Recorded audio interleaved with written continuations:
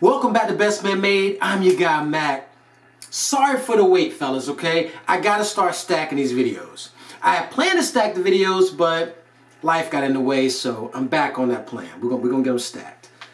Today, I wanna do something very simple.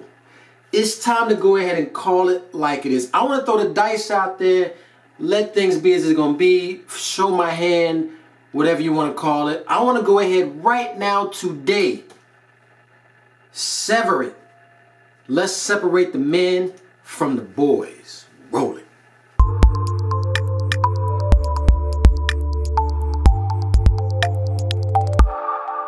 All right, so today we're gonna go ahead and put everything to rest. All right, we're gonna go ahead and sever the head from the neck.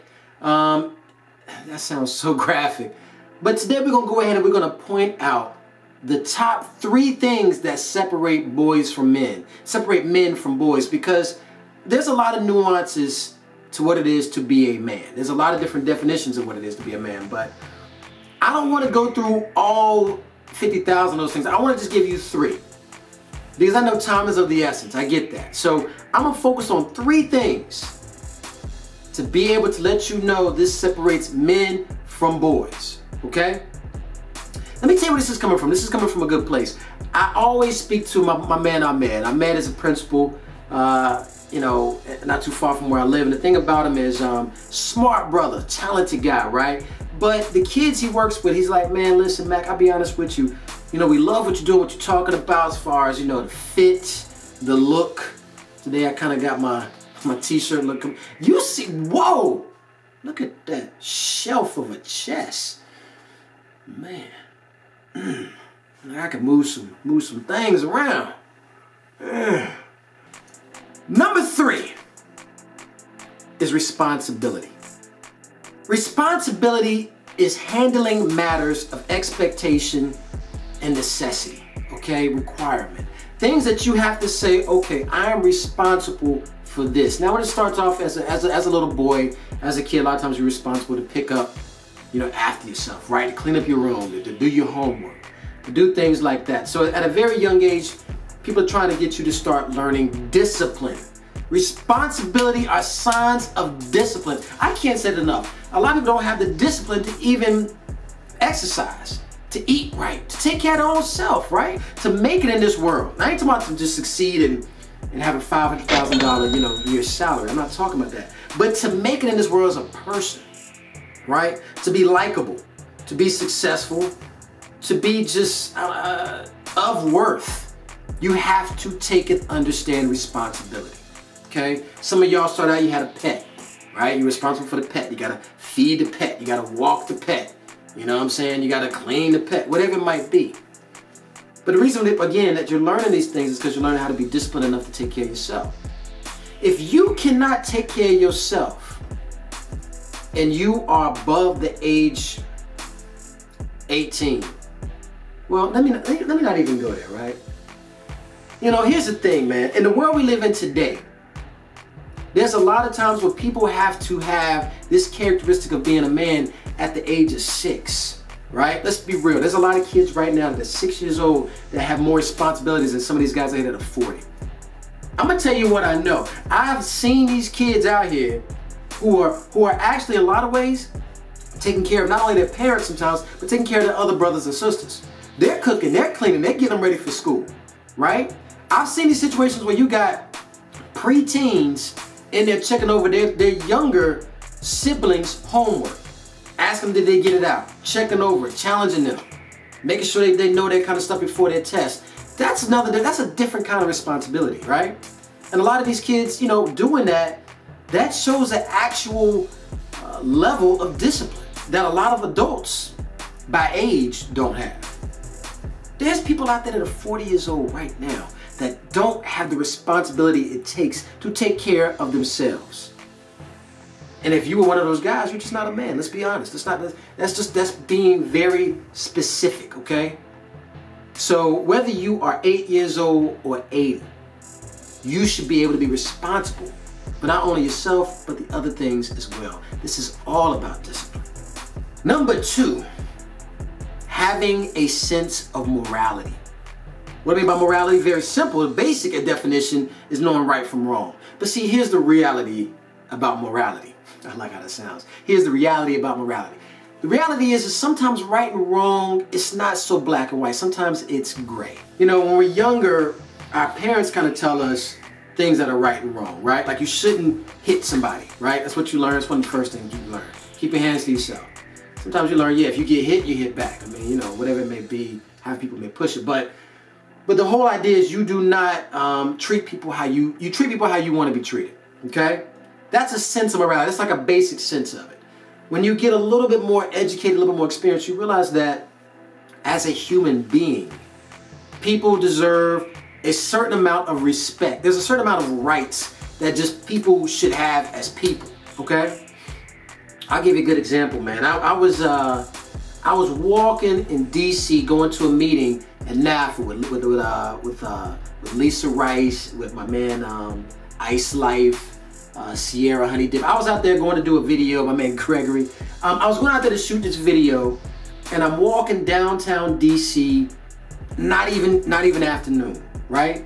11 o'clock, maybe 10:30 in the morning, something like that. And I see this couple walking in front of me, and they're looking down, and I can see they're looking towards, you know, like the side or whatever a little bit. And it kind of like this, you know, looking down, they go. You can tell from their back, it was like, you know, it's kind of like that, right? And they look and they do this, and then I see they kind of do this, and hey, you see this? So they're laughing, right? They're laughing about what they saw. I didn't think much about it. I had my headphones on, I'm in the zone. I gotta go to a freaking meeting, right? So I walk up a little bit further, and I look down to my left, and I see that one thing, downtown DC, 8th Street, I think I'm going 8th Street. You know, one thing you're gonna find in DC is a collection of homeless, all right? There's homeless people, a lot spread around DC. I remember going to Seattle. Was it Seattle? No, Portland. Which is so strange because Portland has like the youngest looking homeless people I've ever seen in my life. They're like 20 years old and they're like fit and they look clean. But anyway, in DC, there was a guy out, and not only was he laid out, you know, on the sidewalk, on the you know, pretty much right where you walk. But you know, his clothes were halfway down, and not halfway, they were all the way down. So you could see his business, you know what I'm saying? And you know, there's certain things you can, you know, it depends on the context of the situation, right? You can see certain things on TV and it might be funny, whatever, but you see real life like this, you know what I'm saying? You look at it and, you know, you feel a certain way about it. I don't want to put too much heavy judgment on what they did, but I don't think that a laugh or a snicker and pointing and all that kind of stuff was necessary. Morality charges you with something extra, okay? Morality charges you with judgment, and really it's based on respect, okay? Morality is based on respect. And I think a lot of times when it comes to morality in today's time, we're talking about human rights, right? Things that humans, just as a person, should be able to have, what is it, life, liberty, pursuit of happiness? Is that might be it, I don't even know. But being able to say that you respect human life enough to treat people as you want to be treated, that shows a certain sign of respect. And you know, one thing I really want to get on guys right now, since this is Bestmanmade, is about women. All right, we use too many terms to discredit, to dehumanize, to degrade women. And I mean, it's just kind of, it's to a point where it's got to be said. I don't care if it's either, you know, calling women the B word, H word, S word, whatever it might be. All right? If you don't know what those words are, good for you. But my point is calling them outside of that.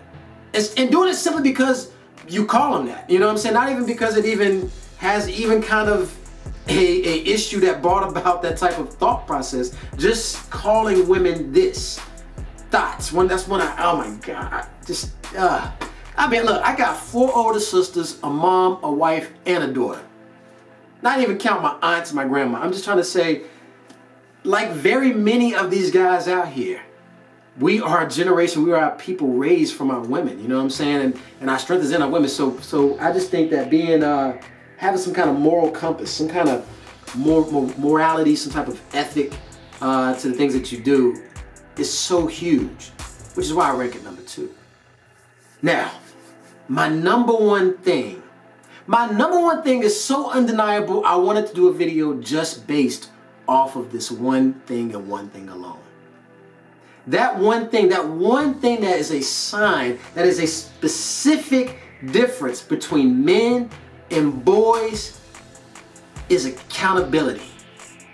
Accountability is gold, because accountability is a sign of maturation.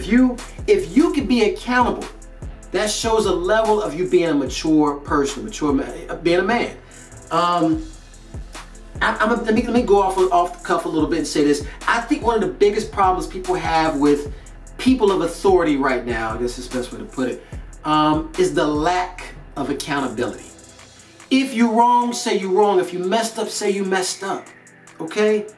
Being able to say that you're responsible for your actions and your words is important. It's necessary. Okay? For people to have trust in you, to believe in you, to be loyal to you, or whatever, to be able to just put you in a certain situation, a certain circumstance of worth, you have to be accountable for your actions and your words. There's far too many times people do something and they either don't say anything about it, or they distract you about it. Don't worry about that. You know, look, there's a white rabbit over there. You know, what? Or they simply blame it on something else. Blame is the absolute. It's just so immature. You know. Somebody say, hey man, you know, you said you were gonna do this. No, I didn't say that. Hey man, you know, the fact that you just said that is actually your fault. Because the way you said it, you know, I knew you were gonna say that, so that's why I didn't do it. I mean, you know, really? I mean, so accountability is a huge thing. I mean, and I can say there's plenty more to this to talk about, but I really wanted to point out those three things. But I'll tell you this, there's a lot of things that don't define what a man is, okay? And a lot of these things, for some odd reason, one way or another, these things come up time and time again. What you got? You know, how much can you lift? You know, how many girls you got? What kind of car you drive? These things, man, they don't mean nothing. They don't make you a man. Because as we all know right here, right now, on Bestmanmade, boys are born, but men are made. We'll see you next time.